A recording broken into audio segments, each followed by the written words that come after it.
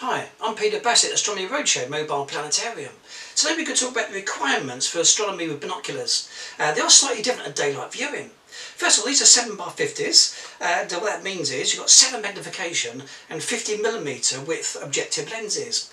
And the wider these are, the better, could potentially pick out fainter objects. Okay, anyway, we've got exit pupil diameter. Now this is basically the measurement of the beam of lights coming at the back.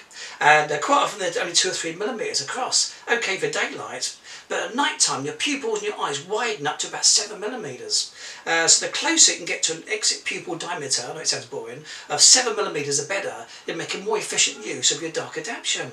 In this case you've got a pair of binoculars and the exit pupil diameter is 2.5mm, so therefore you're not really taking full advantage of your dark adaptation at all. Anyway, so closer you can get to 7mm the better, and you can check out these figures before you buy a pair of binoculars. You can just ask the supplier for that data if it's not providing on the advert. Anyway, what else have we got then? We've got magnification. It's also a crucial factor. Anyway, the higher the magnification, you've actually got a narrower field of view. For instance, the higher the star cluster, magnification of 20, you can hardly fit them in. And, but anyway, but the magnification of 8 or 12 or so, you can fit the whole cluster in quite easily. Alright, so quite an important factor to bear in mind. The lower the power, they're actually better in this case. Right, what else have we got then? There is a direct relationship actually between magnification and the brightness of the image in accordance with the aperture. So okay, what we're going to do then, I've developed this little formula years ago, so you can compare one pair of binoculars to another. I'm not sure if I actually invented it, but perhaps I just accidentally come across it.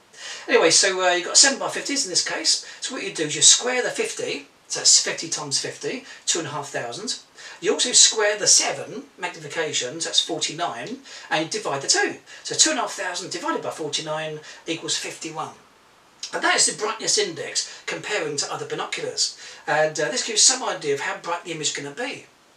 Now let's have a quick look then. Now I've found anything above 20 is fine for astronomy. Below that you're making an inefficient use of the light available. 7x35s. Very popular pair, very compact, you can put it in a small bag.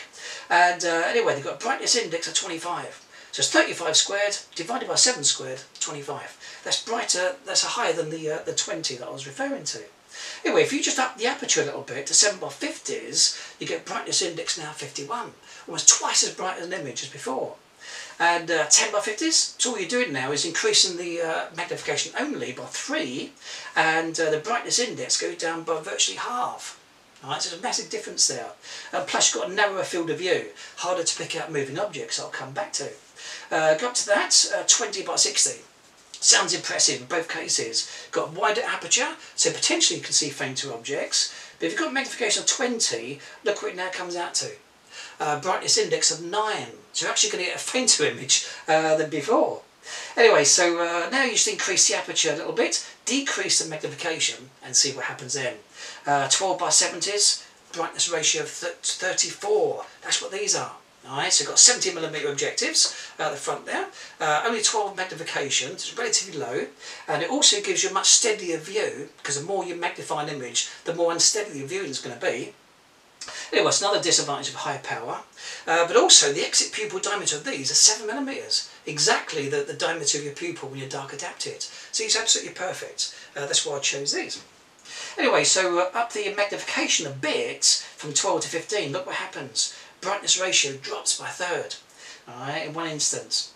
Anyway, so 15x80s, to increase the aperture again, you get the brightness back up again at a 28. And 25x125s, they're the largest pair I've ever owned, brightness ratio 25. And anyway, but if I was a manufacturer, 20x125 is absolutely spot on, because you get relatively low magnification compared to the aperture, and you can retrieve fairly easily an exit pupil diameter of 7mm, and you get a brightness ratio of 39. So I'd advertise that if I was a manufacturer. I'd actually use that table for comparison. Anyway, another advantage of low power is you can track moving objects relatively easily, like satellites for instance. Pass overhead, reflecting sunlight off the panel, so you can see them fairly easily. But of course sometimes as the satellite orbits the Earth, the orientation is changing and the sunlight, because the sun is bounced straight into your eyes. It's quite harmless, don't worry. But you'll see a brightening effect of the satellite itself. It's great to observe this with binoculars. It's faded here into the Earth's shadow as well, and you can track it for a little bit longer into the Earth's shadow with binoculars before it actually fades completely. Alright. Anyway, so it's quite an interesting phenomenon to look out for. Anyway, if you're interested to know more about this sort of hobby, there are some books there. In fact, there's 3 in the world. There's 2 of them on the subject. One called Satellite Spotting and Operations Handbook. Another one, Satellite Spotting for Youngsters, just different versions for different age groups. And they were all by a chap called Peter Bassett.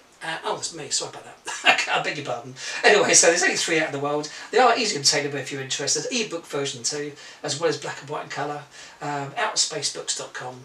But anyway, if you just want to know more about satellite spotting in general, there's a website out, satellitespotting.com, I guess it makes sense. And yes, mine as well, sorry. Okay, anyway, so I hope you have a good hobby, and I'll be a little bit wiser perhaps choosing the right pair for your interests. Okay, thanks for watching.